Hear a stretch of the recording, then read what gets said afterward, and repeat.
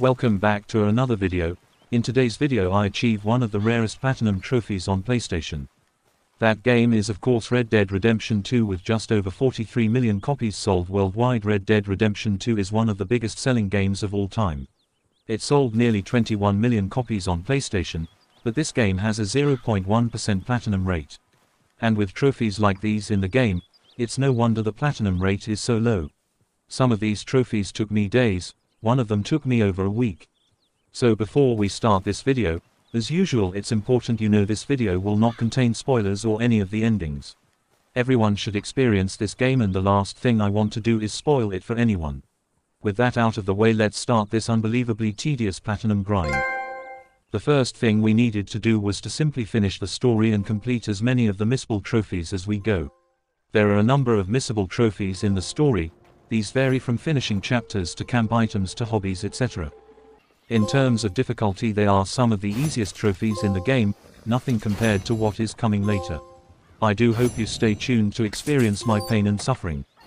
We continue along with the story, mopping up as many trophies as we can, while studying as many animals and identifying as many plants and herbs as possible. This would be very important for the latter stages of this grind, and for these trophies in particular, they require a great deal of time. After finishing the story you have a tiny bit of money to spend, so I did the pony up trophy and spent 5k across all shops. And then focused on maxing out honor or dishonor for extreme personality, and then the bountiful trophy by holding a $250 bounty in all states for 3 days. You then need to visit your fallen friends and pay your respects at all 9 graves for the paying respects trophy. I've made this clip darker and cropped it to avoid spoilers. It was now time for the It's Art trophy. This trophy is notorious for being incredibly tedious, appearing on multiple sites' top 10 for worst trophies ever. Oh, got it. The relief when I found that perfect woodpecker. That took me 2 real-life days, I'm not kidding. The problem with this trophy is the spawn rate of the animals drop massively when you accept each hunting contract, of which there are 5 contracts and each requires you to find a perfect 3-star version of that animal. I didn't know about the spawn rates dropping until hunting request 3. After that point I went ahead and collected everything else first and it was much quicker. When you finally finish all 5 requests you are given a squirrel statue. Returning home to place this on your fireplace gives you the trophy for collector's item, but you aren't done with this thing yet. Oh no. Now it becomes even more tedious. You must then leave for 24 hours to find the statue is gone. You have to find it somewhere around the house, put it back on the fireplace and do this again 4 more times. Leaving 24 in-game hours each time before returning and placing it back. And the final time it isn't even in the house. You must travel to top of Mount Shan and finally you are done with this trophy. This trophy took me many days to finish and is one of the most pointless I've ever done. This trophy should be a platinum on its own. The fact it's a bronze trophy is a joke. Talking of long drawn-out trophies, it was time for Grin and Bear It. I used this farming spot here as it was the most reliable place to spawn a grizzly bear. For this trophy I will let the legendary Robin Williams explain it. Only do this one time. Fuck no! 18 fucking times! That's right, 18 fucking times you must survive a grizzly bear attack and kill the bear every time. This isn't difficult, it's just time consuming, and again it's a bronze trophy. Rather than restarting the game after killing each one I just went off and hunted and studied animals. I would return after a few animals and the bear would spawn back every time. 18 times, Arthur is a lucky man to survive this much. I had some time off work around this point of the game and I planned to use that time working on the online trophies.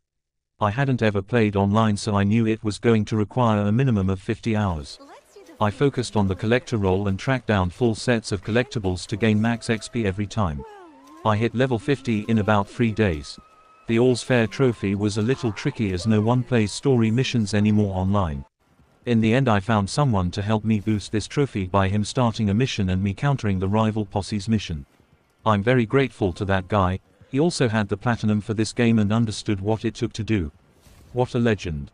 After multiplayer was done with I went back to finish the zoologist and skin deep trophies. These require you to find and study every animal in the game and then skin them. I got both trophies together by studying a timberwolf and then skinning it. Hardest animals in my opinion were the small birds. I rarely found them when they were sat still and they were almost always flying around making it very hard to study them. Both of these again are bronze trophies and the time sink involved in both is frankly ridiculous. This took me over a week to find and skin all of them. For 100% completion there is a number of things you must do. You need to find 20 dream catchers, 1 full set of cigarette cards, 30 dinosaur bones, 6 gang hideouts, random stranger encounters, 13 legendary fish, exotics requests, 20 rock carvings, all 108 missions, a few bounty contracts, maximum Deadeye health and stamina, and 90 individual mastery challenges in various categories, and that is all. There are 9 categories in the mastery challenges.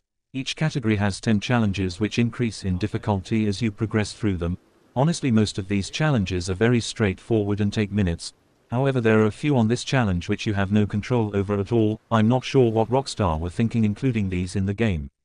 They are just cruel. As I hadn't touched any of these yet, I needed to do all 90 in one go to obtain 100% completion. The more challenges I completed was beginning to have an impact on Arthur's health. I was getting sick of them as well. His horse wasn't doing too good either.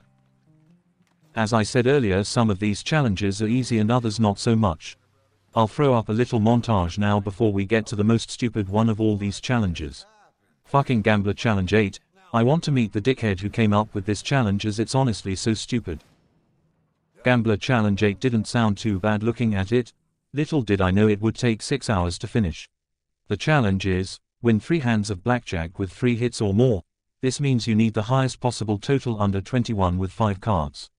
I managed to watch 6 full episodes of The Walking Dead while sat here just pressing X. The amount of time I managed to get to 5 cards, and then this happened almost all the time. See for yourself.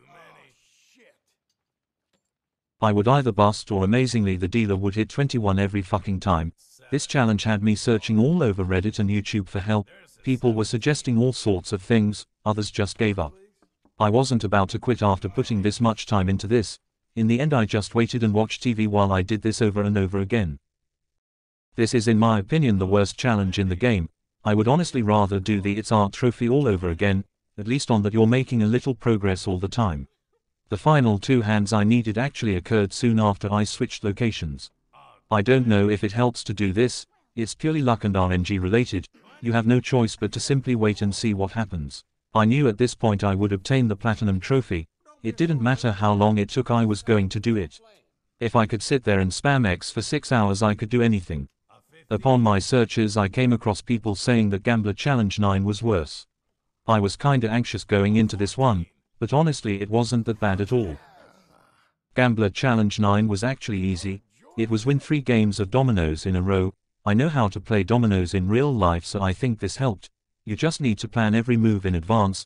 If you're putting one tile down, make sure you have something to put down after that one. Obviously there is an element of RNG here as well, but I found this one fun. Despite the ease, this took me around an hour. I played the domino game called Draw. First to 60 points wins a game, but some of the games may only give you 10 points. It depends on how many tiles the other NPCs have left and the value of those tiles. The highest I got in a single game was 96 points, which is really good. Around this point I had finished most of the challenges. After winning all 3 games there really was only one thing left for me to do, something completely justified. It was time to shoot these guys in the fucking face. Sweet, sweet revenge. Eventually I reached 89 out of the 90 needed for completion. The last challenge was Herbalist Challenge 10. Cook and season all 11 different types of animal meats in the game. I happened to have 10 of them already in my inventory, but I had to go out and find a crab. One more hunting trip wasn't going to hurt me. After spending 20 minutes locating a crab on a random beach, I cooked it with some herbs. Delicious. 90 out of 90 done, and the final step to 100% completion was just a short shopping trip away. All I had to do was to travel to the trapper and buy everything I had just obtained through the 90 challenges. These upgrade your maximum Deadeye, health and stamina.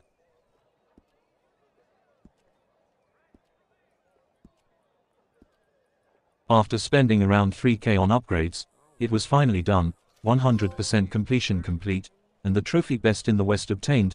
There is an amazing cutscene after you obtain this trophy which I won't include in this video, but I will add a screenshot. It's seriously worth checking out on YouTube if you can't be bothered to go through all this. Honestly, I'm so glad they had that in the game, all that effort to go through to obtain this trophy, and Rockstar came in clutch by adding this little bit as a reward. A really nice touch and one of my favorite moments of this entire grind, but getting back to it, all that remained for the Platinum Trophy was 63 gold medals, as I already had 7 from my first playthrough. So after a quick toilet break and a bite to eat, it was time to finish this journey. That's better.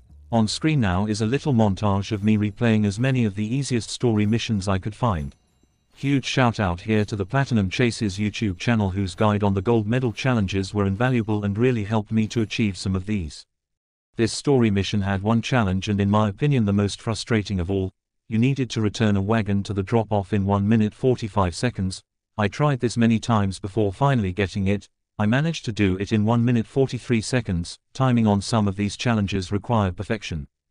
Some of the challenges for gold medals were hard, some were easy and some were hilarious, like this one where you need to run away drunk and not get arrested. Arthur sure knows how to have a good time. Mopping up these medals took me another few days, but I finally got to 69, haha. And the challenge I was saving to last was this one, Home Improvements for Beginners, complete within 18 seconds. Alright, well, let's get going. Now just pull.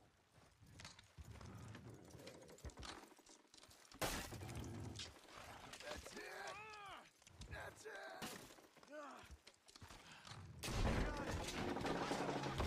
The quickest and easiest medal in the entire game, and my 70th gold medal. And the Gold Rush trophy in the bag.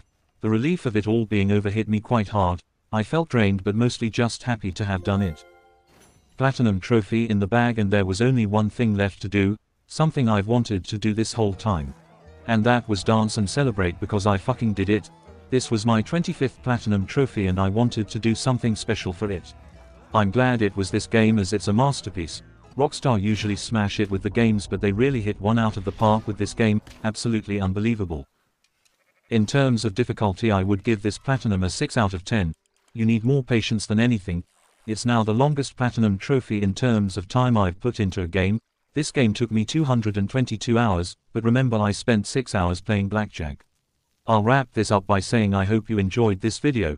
If you are thinking about going for this trophy yourself, leave me a comment down below and ask any questions you may have. Please leave a like if you enjoyed it. It helps me out a ton.